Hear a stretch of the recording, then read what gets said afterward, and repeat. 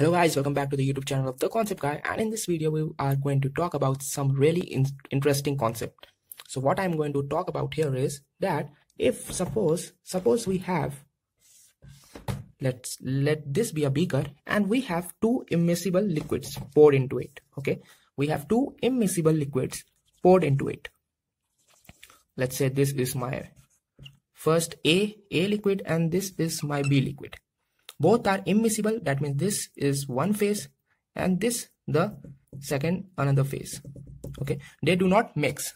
So now if I want to know about what pressure it will exert and how will it boil, okay, so let me see that how it will boil. What is the boiling point? How it will change? So let's say we have two different beakers with A and B. These are immiscible, and now they have they exert a pressure PA and PB. Okay, when they are pure, then their vapor pressures at a particular temperature, okay, is PA and PB. So what will happen when we mix them? Both are immiscible, as you can see. Okay, so what will happen if we mix them? So this is PA and PB that they exert when they are in the pure form. So what's the total pressure that the mixture will exert? Now let's say in this we have a man here who is A, and there is another man here below him who is B. Now if this surface gets heated up, I know this is some kind of a strange example, but this will help you to understand. So say A and B both are immiscible. Okay, this man and this man, they are not a single person, and one is standing over the other, and this surface is getting heated up. So now this man will actually push this man upwards and say to actually climb out of this beaker. And A also, because A is also feeling the heat from here, he will also try to move up. So A is trying to move up with PA pressure, and B is also forcing by PB. B, for the time being, A comes out, is still inside here. So A will have a greater amount of force to move out of this beaker. So total, if this is an immiscible liquid,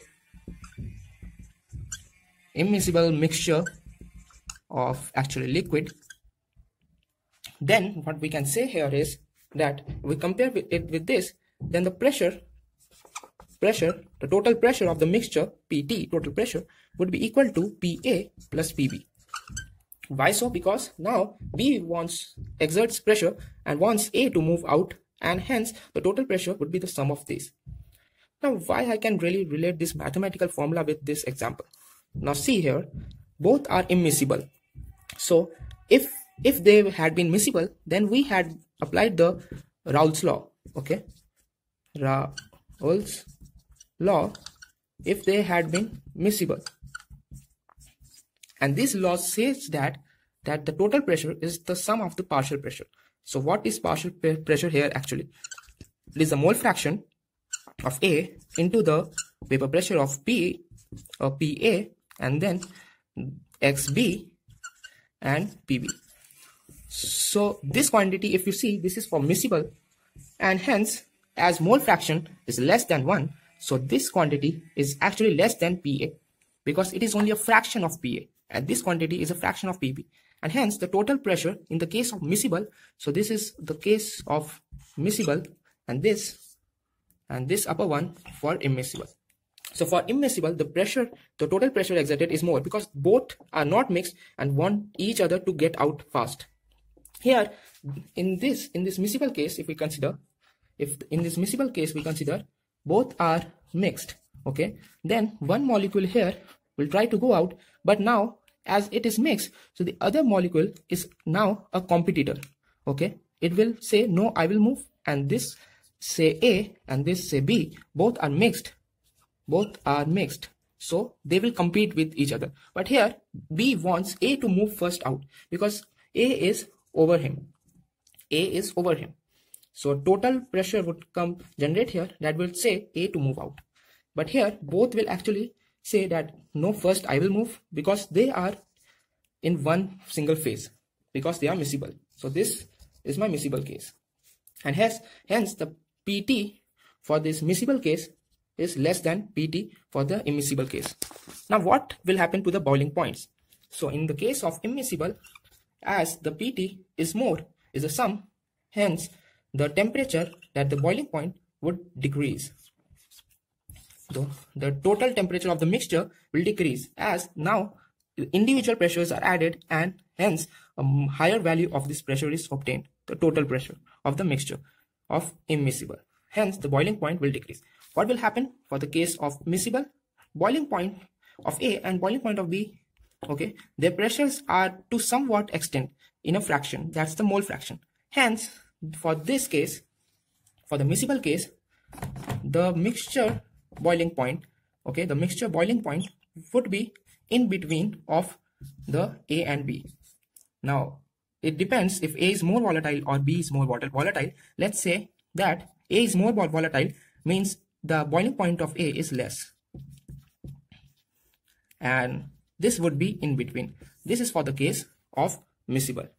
So overall we get to know that if it is immiscible, B will say A to move first out, and then B will move out. So a net total pressure would be greater in the case of immiscible. While for the miscible case, as Raoult's law is also applied, the total pressure of the mixture of miscible liquids should be the mole fraction of A into the vapor pressure of A plus for that of B. So this pressure is actually less than for the case of immiscible. This is for immiscible, while this case is for the miscible liquids, and hence the boiling point variation we got, because the pressure is more, hence the boiling point would be less, as a mixture total pressure for the immiscible case is more.